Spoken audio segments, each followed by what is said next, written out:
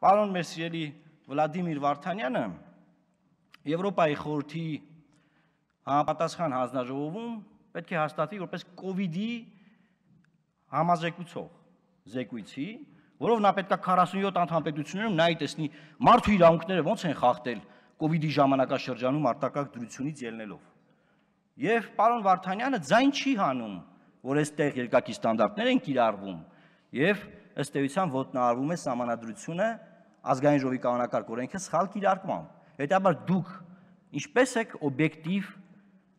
զեկուցող հանդես գալու։ Ես կարծում եմ վտանգված է այսուհետ ձեր զեկուցողի պաշտոնում հաստատվելու հարցը, պարոն Վարդանյան։ Այո, քննարկում էր հարց, որ կարող ձեր խորհրդին առանել եւս նշանակվի զեկուցող, չնայած այս քննարկումից հետո չգիտեմ ինչ կստացվի,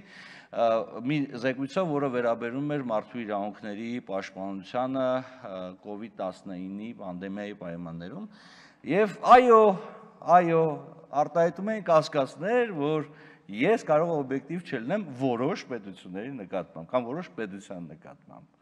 Եվ այդ պետությունը տակավին Հայաստանի Հանրապետությունը չէր։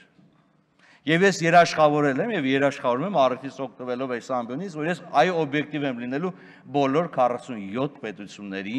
նկատմամբ եւ արձանագրելու եմ ցանկացած խախտում, որը իմ կարծիքով կդիտվի արժանի արձանագրվելու այդ զեկույցում։ Բայց այս կարգի հարցերը բերել եւ քննարկել ազգային ժողովի ամբիոնից, վտանգել պետությանը հեղինակությունը, կասկածի տակ դնել որոշակի գործընթացներ։ Չեմ ուզում մեկնաբանեմ, թող մեկնաբանի ընտրողը, թող մեկնաբանի Հայաստանի Հանրապետության քաղաքացին։ Ինչ վերաբերում է նախագծերին, որոնց վերաբերյալ ես ուզում եմ արտահայտվեի, հավատացնում եմ ձեզ, հանձնաժողովում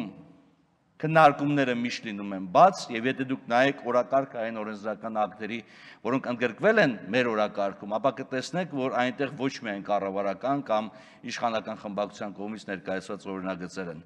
եւ Լուսավոր Հայաստանի, եւ Բարգավաճ Հայաստանի падգամավորների բազում օրինագծերին հանձնաժողովը տվել է դրական եզրակացություն, որտեղ մենք առաջնորդվել ենք, առաջնորդվում ենք եւ առաջնորդվել ենք հետեւյալ սկզբունքով. եթե օրինագիծը լավն է, եթե